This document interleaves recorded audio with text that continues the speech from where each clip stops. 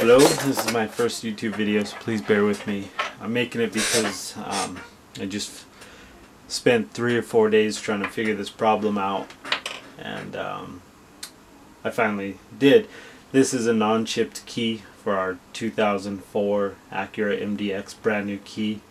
I thought I could have a spare without a chip because the chipped version is $70 for a generic.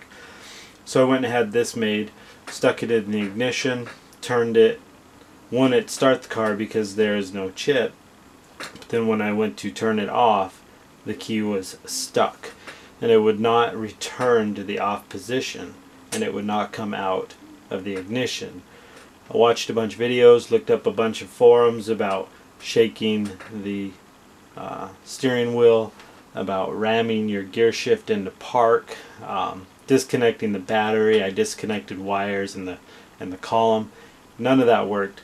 I finally found a forum where someone made a suggestion, and they stated that the new key has a shoulder here which prevents it from inserting all the way into the ignition, which then prevents it from turning to the off position.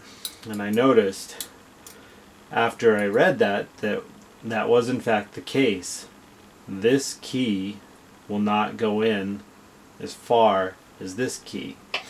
So the suggestion was to tap it with a mallet. I ended up using a soft flashlight, tapping it and turning it.